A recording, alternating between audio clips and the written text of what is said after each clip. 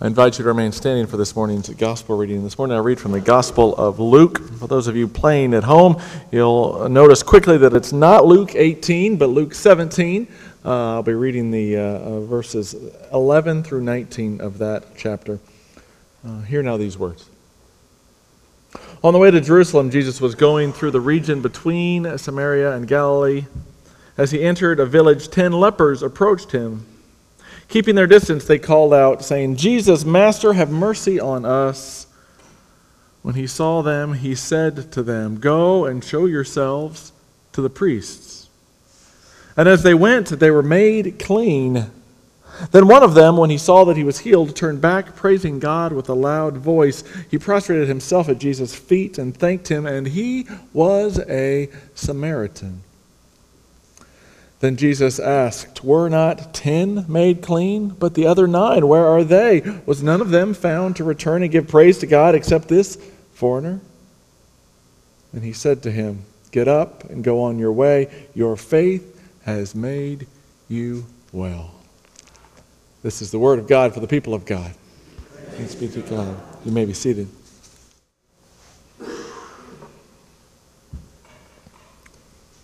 Dear Lord, may the words of my mouth and the meditations of my heart be acceptable to you, my rock and my redeemer.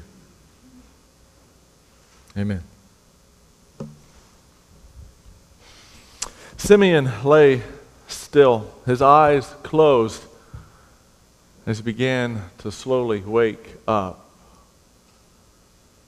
He didn't want to move, as he could smell a little bit of the campfire smoke blowing into his face. He knew what was happening. He knew it was time to get up and moving, but he just couldn't quite do it. He was having such an amazing dream. In his dream, he was back home, back in his beloved Samaria, back in the shadow of Mount Gerizim, where all of his people worshiped and practiced their faith. There he was in his home, in his own bed at home, where he had his eyes closed there and could smell the cooking fires as his wife made an amazing smelling breakfast for him. He could hear her banging and making all the food, as well as he heard his 3 kids as they were banging around, running around through the house, supposed to be doing their chores, but really more playing than anything, wrestling with each other as the day opened up. And as he lay in that bed, he started to hear somebody steal into the room quietly. He could tell by their movements that it was his wife, who came in, which of course he knew was absolutely her when she planted a big kiss on his lips. And it was that moment that Simeon did not want to let go of, that he couldn't completely shake as his dream faded into daylight.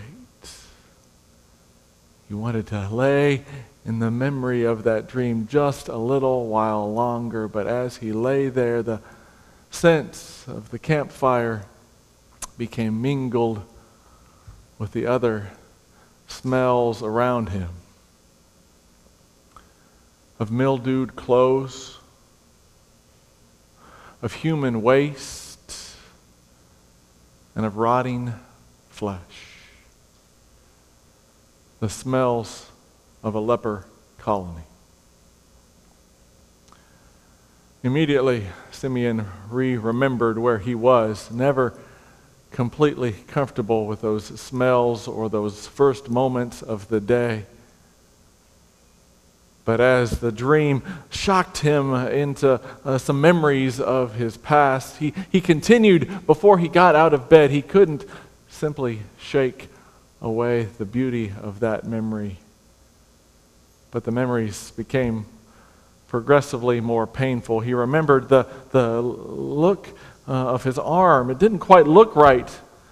And he understood eventually that there was a rash forming on it. He tried to hide it as long as he possibly could, but eventually realized that it was what he thought it was. And so he showed it to his wife, and he remembered her face, the look of horror and disgust. It was clear that She knew he had done something wrong to deserve this malady. She knew their love would never be the same again. He remembered the look and the words of the priest. He was fairly popular, somewhat well-respected there in his own community, was Simeon, and he knew the priest fairly well. And so when he began to fear for what was happening to him, he went to the priest hoping maybe he could look the other way, maybe he could provide some words of support, but immediately he knew he was wrong, for the priest looked at him and declared him, pointing as he backed away, "You are unclean." Unholy.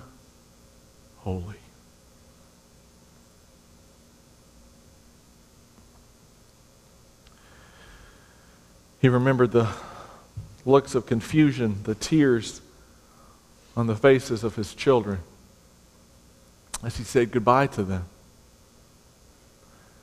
He had to stand across the courtyard from them, not even daring to get close to them. The belief was that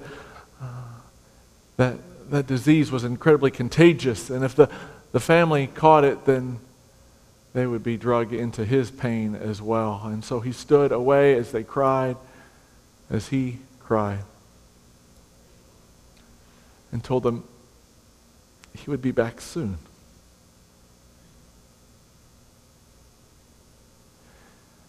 He remembered the last moments on the horizon of his beloved Mount Gerizim as he walked north. He had heard of a colony of lepers like him that was close to the border of Galilee and Samaria, and so he walked to get there, and every step of the way farther away from his beloved mountain that disappeared over the horizon, farther away from his family, farther away from his home, farther away from his life.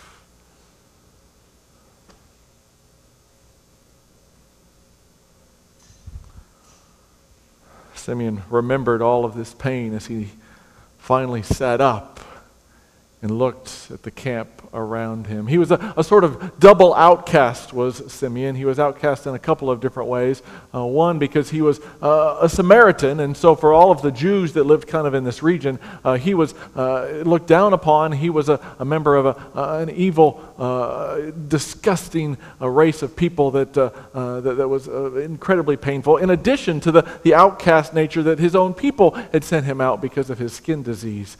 So here he was, this outcast, in the midst of this camp of both Jews as well as Samaritans together. You see, the difference between them had been one that had kind of grows up over the generations. Back in the early days, they came from the same father. They came from the same understanding of the faith.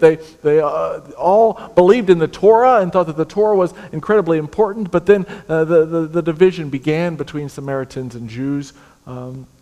Samaritans had a very different way of worshiping on his beloved Mount Gerizim, while the Jews worshipped down at Jerusalem. That's some of the earliest memories that Simeon had was of the Jews that were traveling through his Samaria on the way down to worship. The looks that they gave him as they passed by were of pure contempt. They also believed different things about Scripture. The Samaritans believed that the Torah was incredibly important. They called themselves the keepers of the Torah, but that was it. And the Jews began to believe in other important writings, such as important histories, also the prophetic oracles that they read. And of course, they had very different political ideologies. The Samaritans wanted to have nothing to do with David and his policies or any of his dynasty. Any of those kings were considered anathema to a good Samaritan like him. So these were the things that separated them out in the real world, but here at this camp, no, nobody cared where you were born. Nobody cared who your parents were. All were unholy. All were unclean. And that was the mantra that kept going through Simeon's mind as he finally got up and rolled up his clothes and got ready for the day. He stomped his feet there by the fire, trying to stay warm.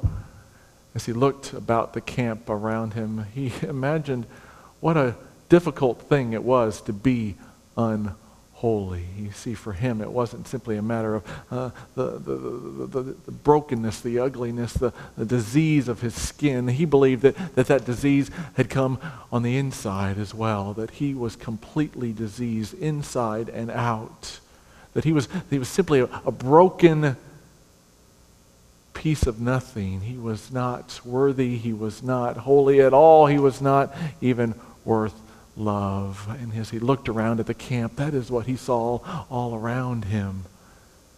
He saw the depraved. He saw the diseased. He saw the ugliness all around him and thought, none of these people can do or be anything right, including myself. All were unclean. All were unholy. Those were the thoughts going through his mind as he gathered together. His job for that day was to go out with some of the other lepers to try to beg for some food. There was at least a bit of community. Of course, they often fought with each other, and there were power plays about who would be in charge. But they took care of one another, and they went out to get food and bring it back for all those in the community, and maybe a little bit of money if they were able to beg for some. And so that was Simeon's job. He was strong enough, he was able to do so. So he and 9 companions went out on the road in order to go look for somebody to beg for just a little help. Of course, they wore the mildewed clothes that they were required to wear so that anybody that came anywhere close to them would know just by the smell that this was not a group of people you wanted to get close to, lest their contagion affect you as well. As they walked, they began to fall into a conversation. One of them asked, "Well, have you heard the rumors? Have you heard about the healer who's traveling around in this area? He's not far from us. They call him Jesus. And they say that he heals all those that he meets, all those who are broken. And maybe we might see him. Maybe what if he could heal us? What if he could take away our disease? What if he could restore us and we could go home to our families and to our loved ones? What if?" And Simeon snapped. And he stopped them and said, "That's enough. They're just rumors. You are not going to be healed. You are not going to be saved. You're never going back to your families. You're going to live in that camp, and you are going to die in that camp. There is no hope for you. You are depraved, and you are useless. Get that in your skull."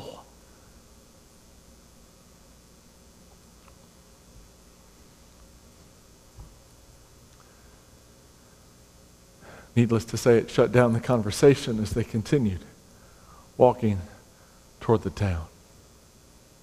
Simeon wondered if perhaps he was too hard on them, but told himself they need to know the truth.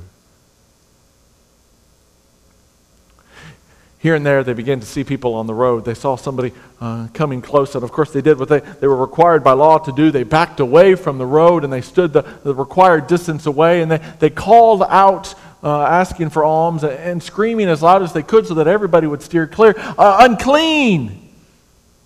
Unholy!" And a few people would leave a little bit of food, maybe a few coins on the road, and the 10 would gather and scurry as soon as it was clear, and they would gather those things up. And so here and there, they would meet some people as they got closer to town. It got busier, and they got some more people. They even wondered if maybe they had had enough, they could go back now. Of course, they ate their full and thought maybe we could take it back to those in the camp when they saw the crowd. A crowd that had gathered close to one of the towns there that was a little bit strange in the energy that surrounded it. They wondered if there was maybe a stoning or something, a fight, something going on, but it was a different kind of feel as those events. There was a hope to it. In fact, there were people that were running away from this crowd with this look of hope and this look of joy on their faces. One man ran all the way straight through the middle of them, scattering them as he screamed almost hysterically, I can see! Jesus has given me eyes to see." And all 10 of them looked at each other and thought the same thing at once. It was the healer. The rumors are true. So they gathered together and ran toward the crowd. Of course, they couldn't get too close. They couldn't be very close to what was going on. They couldn't get very close to the healer. They had to just kind of call. But the chaos and the commotion and the din all around just made it almost impossible for anybody to hear anything, because all the joy and the energy was too loud for them to even make move the needle on what was happening around them. But here's where something amazing happened. See, this became the most extraordinary event of Simeon's life. For the healer began to move out and away from the crowd just a little bit. He was on the move, going to a different place to continue his healing. That was the moment that these men knew they had a chance. You know, they were pretty good at getting people's attention. That's what they did, even at a distance. And so they called out together almost in one voice, "Jesus, Master, have mercy on us." And the healer stopped in the middle of what he was doing. And he looked right at them. And he stood up and he walked into the midst of them. They backed up and they were nervous and they were scared. And what are we going to touch? Who are we going to be close to? We can't touch this man. They knew what would happen if they infected somebody, especially as popular and important as this man. So they got away, but he came up into their midst, into their faces. He breathed on them and he looked at them and he touched them. Simeon couldn't remember the last time he had been touched by anybody that was not diseased. He touched their arms and their skin and their faces. And he looked into the eyes of Simeon. And he knew that these were the eyes of love. And he knew that that person, that holiness that stood in front of him, was seeing holy back. And before he understood it, he knew he was a holy child of God.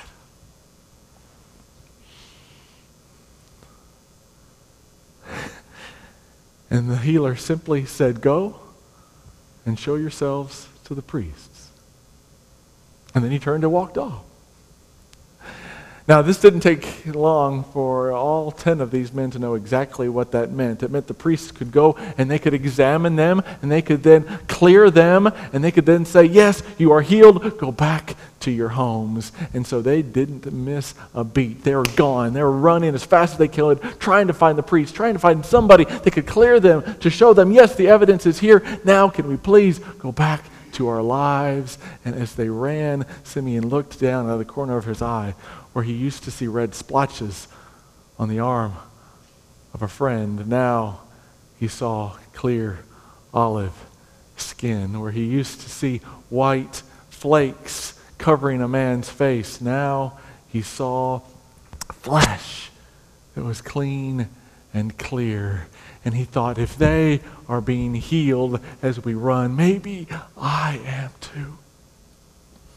And they all seemed to stop at the same time and take off their mildewed clothes and unwrap their bandages and look and see that they were healed.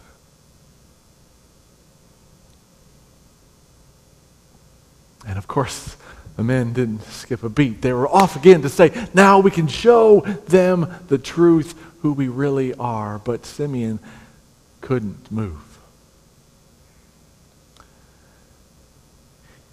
His feet were stuck in the ground, for he began a new transformation. Of course, what had happened to his skin was incredibly important, incredibly meaningful to him, but what was happening on the inside was more meaningful to him, because not only was the disease falling off of his skin, but the disease in his soul was being healed.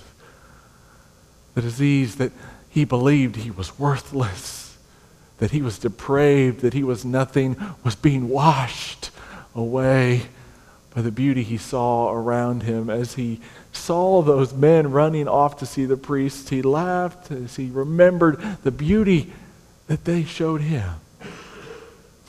One always cocked his head when he was walking on the road, like he was remembering a joke, smiling as he went. Another one was such a great builder of fires there at the camp, and he was so impressed at the way that he could bank it and prepare for the overnight so that it would be there the next day. A third one was so meaningful in the way he cared for his mother, also sick and in the camp.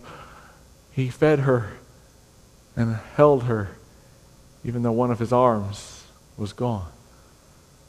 He saw the beauty and the holiness of the men around him and of all of the things around him. He saw the way the light played in between the buildings, the shadow and the darkness and the light together. He saw the bushes on the side of the road and the colors that they had, and how amazing and how incredibly exquisite they were. He saw even the dirt, the sand, and the rock had a beautiful pattern that drew him to it to say, yes, yes, yes, thank you,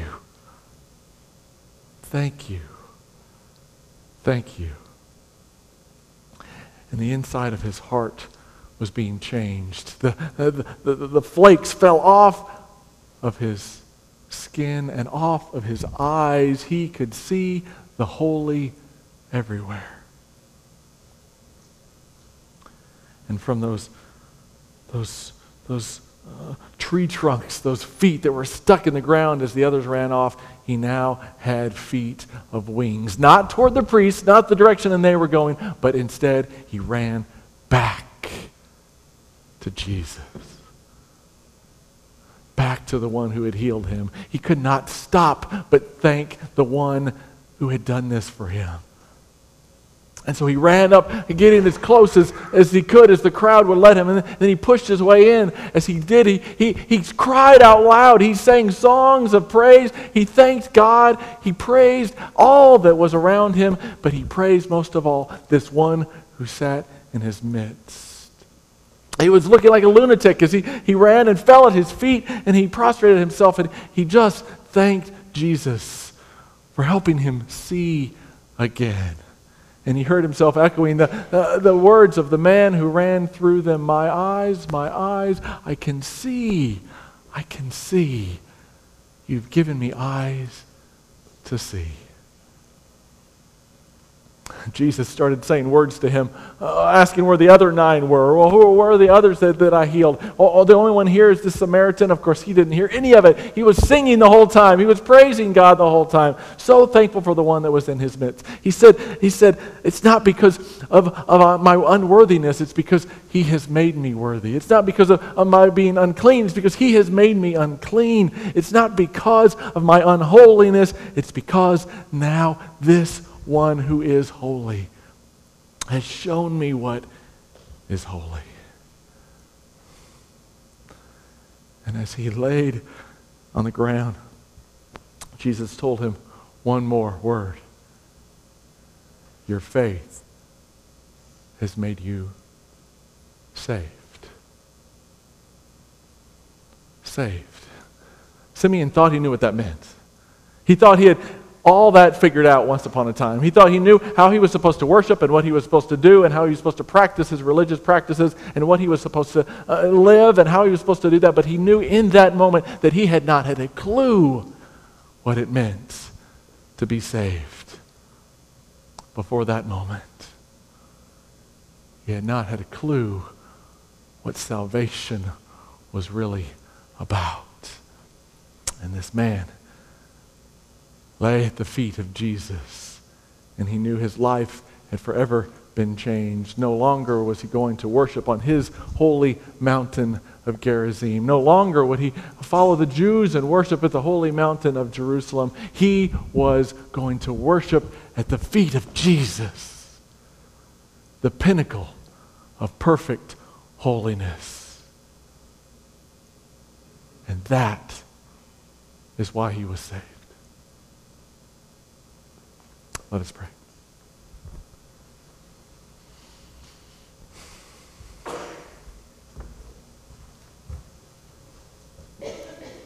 God, you have loved the world. Your scripture tells us, the song reminds us, the story illumines for us what that love is about and how we too may be saved. Help us to see in your holiness that we indeed reflect as holy children of your love. Help us to remember to witness to your holiness